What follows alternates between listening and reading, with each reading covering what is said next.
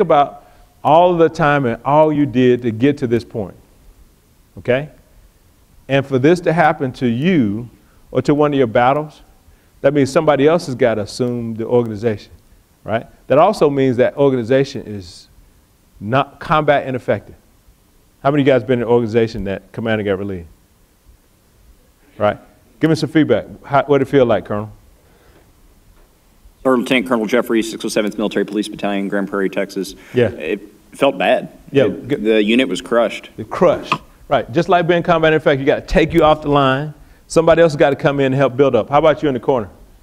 You have to be responsible for making sure everything that happens in the organization. I just keep reiterating those same points because it all kind of ties in together, okay, about that climate. And then when you see it, you know, like when you see a cancer or something, the reason why you have to excise it is because if you don't, it'll spread to everything else, okay? So as a two-star commander, one battalion and one battalion commander, one battalion sergeant major were relieved. And it crushed those units.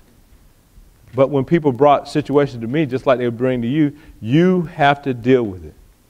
And two sergeant majors at the brigade level, right? Almost a battalion brigade sergeant major.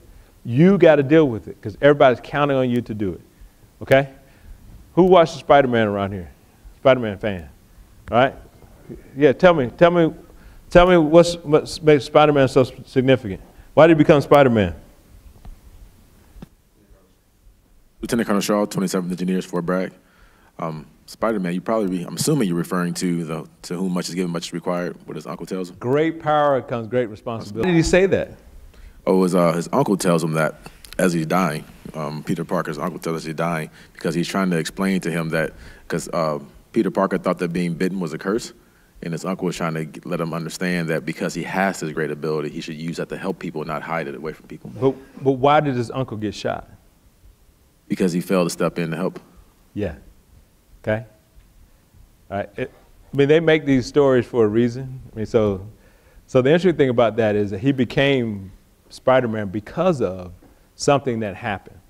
Right? Great power, great responsibility. You have the power and the responsibility, and everybody's counting on you to do it.